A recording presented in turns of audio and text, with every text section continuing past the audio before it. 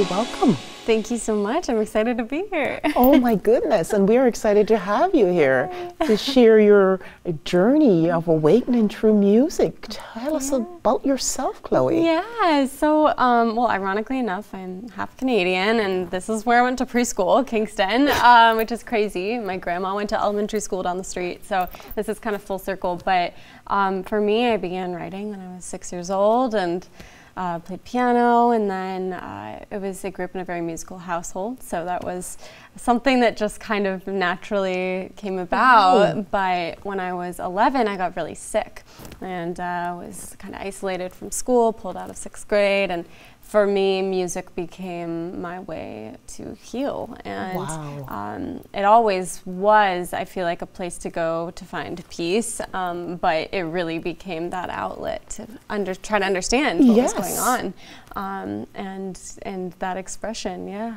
So from 6 years old, you've been playing the piano and doing music. Yep, and then taught myself guitar when I was 11.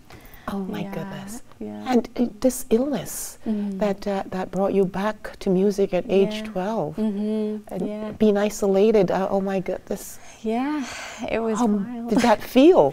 It was obviously incredibly lonely and scary. Especially that's kind of like that pivotal age, right between like being a preteen and a teenager, and kind of that last year of childhood in a way. Absolutely. But it definitely framed my perspective on what was important. I mean, I remember literally thinking, okay, I want to go outside. I want to, smell the roses. I want to go play with my friends. I want to go to school. I want to learn. Like these little things that we take for granted on a regular basis. Of course. And family, time with your family, and so that became more of my focus rather than when you're younger and it's like gifts and toys and you know what I mean, just like my maturity level and my perspective of the world changed. And definitely and even so, just like wanting to be able to contribute something positive, I think right then it started to shift for me.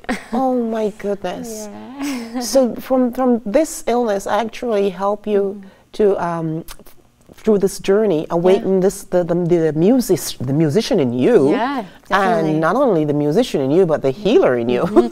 Yeah, definitely. Yeah, I always say, like, people are like, "Do you wish it never happened?" I'm like, no, I would do it all over again. I think it led me exactly where I was supposed to be, and prepared me for things that I would face down the road as I got older, whether it was, massive breakup, you know what I mean? And, crazy relationships and stuff like that, and having to, realize that I could work through it and I was going to make it through. I've made it through a lot worse scenarios, I guess, if you call it worse, just different, but I could do it again.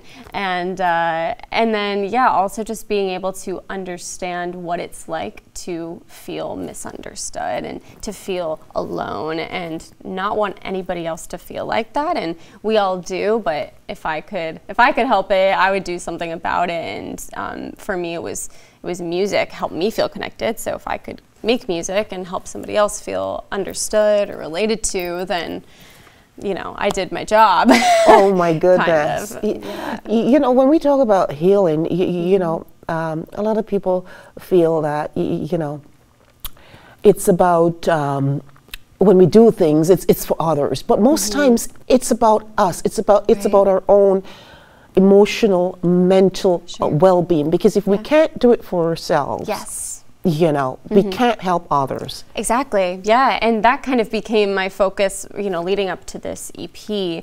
I'd spent a year intentionally alone by myself, and it was the first time in my really adult life that I had done that. I had been in a very serious relationship, and I took the time to figure out what I wanted, and it started with the really small things, like what was bringing me joy. Well, I like to go on a walk every day, you know what I mean? Like little things. I love to cook, and noticing those things and the more you do them, I feel like you start coming into your own and building confidence and trusting your decisions even, because you're respecting yourself and your needs.